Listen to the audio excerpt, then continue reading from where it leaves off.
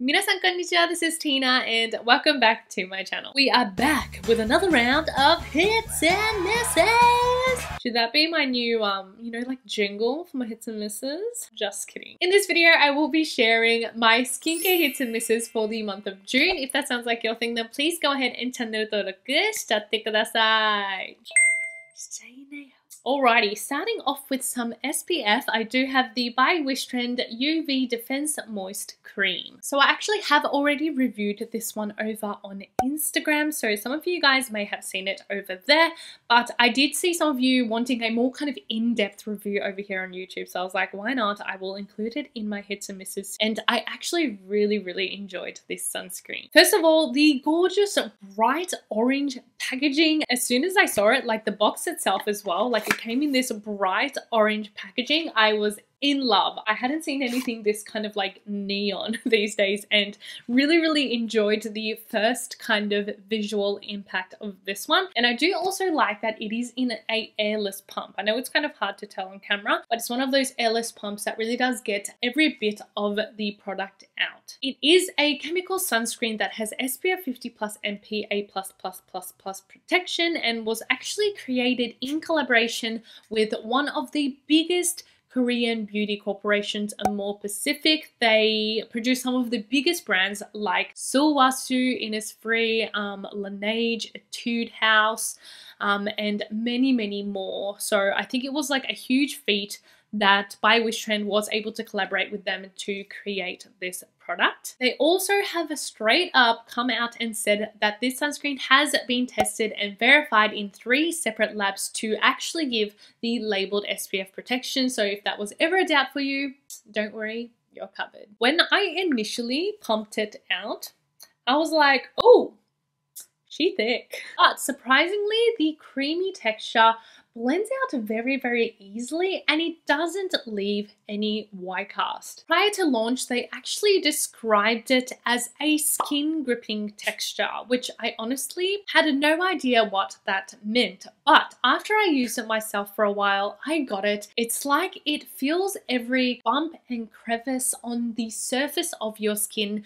to give that even film of protection. And it's one of the few sunscreens that when I wear it, I really do feel fully protected. Personally, I would definitely recommend it more to those who have normal to drier skin, since it is a very nourishing texture and has a dewy finish. I have been enjoying it even in these colder, drier months in Australia right now. Although I did read some reviews that even people with oilier skin said they enjoyed it because it's not greasy. Like, it's nourishing but doesn't feel greasy on the skin. So from me feeling it, I would say it seems too rich for oily people, but it probably does depend on each person. So if you are looking for something that has high protection, nourishing to the skin, has that kind of nice dewy finish, I definitely recommend this sunscreen, and it is for sure a hit for me. It is also fragrance and essential oil free. So next I do have 2 moisturizers. First, the Cosrx Propolis Light Cream. Propolis Light Cream. Cosrx Propolis Light Cream. Why do I always do that? Cosrx Propolis Light Cream. Fuck. Next, I do have 2 moisturizers. The first one is the Cosrx Propolis Light Cream. So I opened this one along with the by Wishtrend cream around the same time because they seemed really similar in terms of like the concept, the packaging, ingredients. And well, I guess there is a lot in common. I know the whole Propolis line from Cosrx is super popular, as it should be, since Propolis does have so many skincare benefits for all skin types. First, it is antibacterial and anti-inflammatory, so it really does work well for acne-prone skin and also helps to speed up the wound healing process. It is rich in antioxidants, which is great for well aging and also can be nourishing for dry skin. It is definitely a light texture, although I would still call it kind of like a medium bodied cream, and the key ingredient is their Full Fit Pro Complex, which contains propolis extract, honey and royal jelly. Other than that, I would say there are not too many notable ingredients, although we do have glycerin and allantoin in there as well. Before rating it, I'm actually going to do a quick intro on the by Wishtrend one so we can do like a proper comparison. So this one is the by Wishtrend Pro-Biome Balance Cream. Like the Cosrx, this one also does have propolis extract as one of the key ingredients, although the first and highest percentage ingredient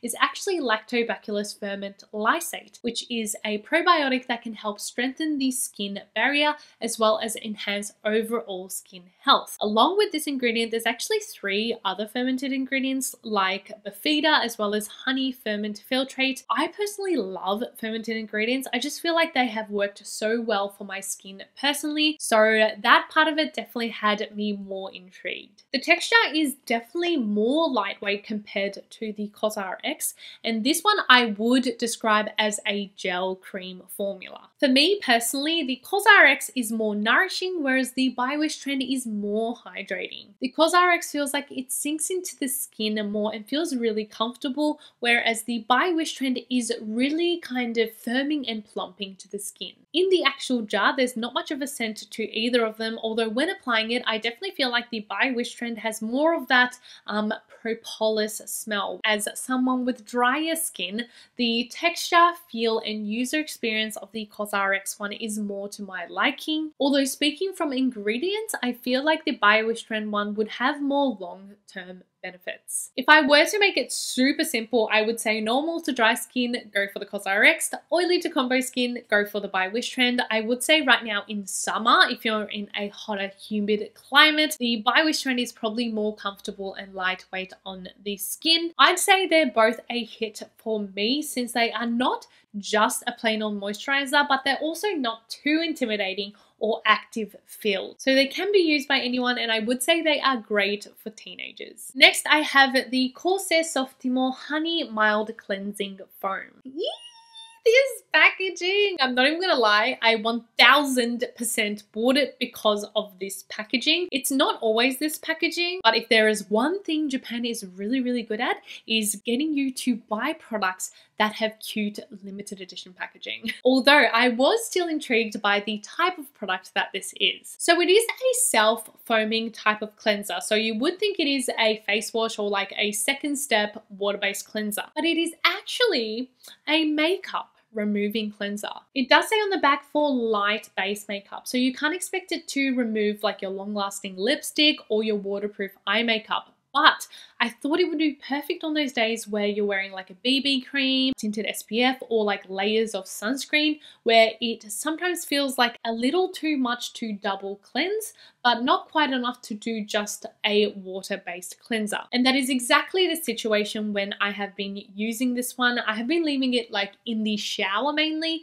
and on days where I don't wear makeup and have just reapplied sunscreen a couple of times, I will go in the shower, wet my face, and then pump a few pumps of this one, and then use it to cleanse my face. It is a nice light foam that smells divine. They actually describe it as citrus honey. It is oh so sweet and I love it. If you are someone who is sensitive to fragrance, you're probably going to hate it, but I love sweet fragrances, so I am all about this one. As for the actual product performance, it does the job. I feel like it does remove the layers of sunscreen and excess sebum that I have built up throughout the day, although it does say that it has a nourishing feeling after washing, which I do not necessarily feel, and it might be because of my drier skin. For me, the product concept is a hit, but the actual product is probably a miss, as in I love the idea of it, but I need someone to make it better. Next, I do have the I'm from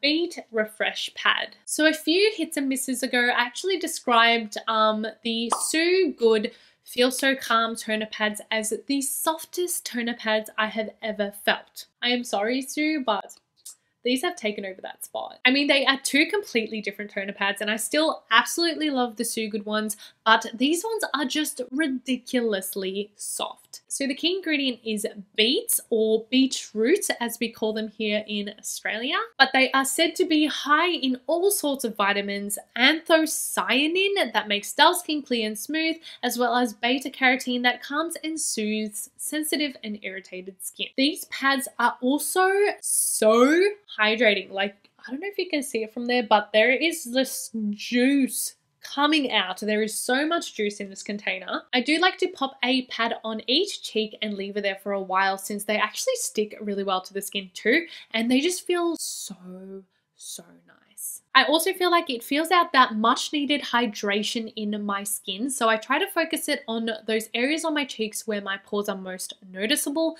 and after a couple of minutes when I remove it, I feel like they do feel kind of more blurred and filled out with hydration, so my pores look less noticeable. After a few minutes, I wipe the pads across my face, and honestly 2 is more than enough. If you are literally just using it to wipe on your face, like 1 is still plenty, and there's just so much of that essence soaked into the pads. As they are super soft, they don't provide much of an exfoliating effect, so if you do use your toner pads to kind of have that additional exfoliation, these ones might not be for you. But for me, they were a hit and a really quick and easy way to get hydration back into my skin.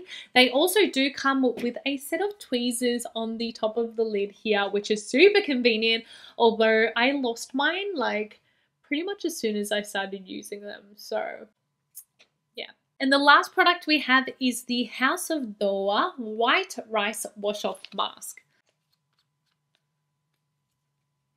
Just kidding.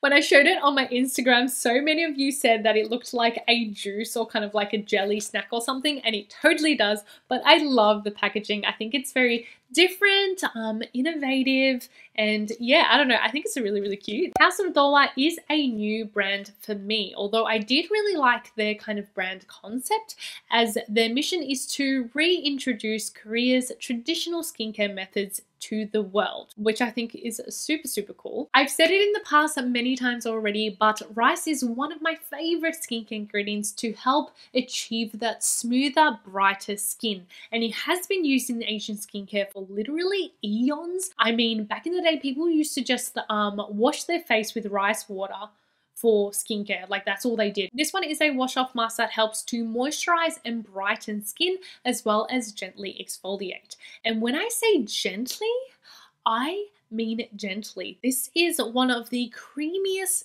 softest rice masks that I have ever used. I've actually tried quite a few. I was thinking the other day, and I'm pretty sure I've tried like 4 rice wash-off masks before, and this one is for sure the smoothest, creamiest, softest one I have used. It goes on soft, and even when massaging, it is really gentle. That being said, make sure you don't apply too much pressure when you are massaging it on your face. After 10 minutes, I wash it off, and it does make my skin feel very smooth. There's no other way to describe it, just really silky smooth without any of that tightness. It is definitely a nice pick-me-up when you don't want to go for a harsh exfoliant. They have 2 other wash-off masks in their range, which I am yet to try out, but I am very curious, especially the mung bean one. There's this green mung bean one, which I'm like, what is that? But if you did enjoy this hits and misses video, please check out the last 2 that I did. It's always a super fun way to talk about products that I feel like don't have a place in other videos, and kind of more of a first impressions on a product that I've used for a short while. So please check out me other videos, and I'll see you guys in the next one.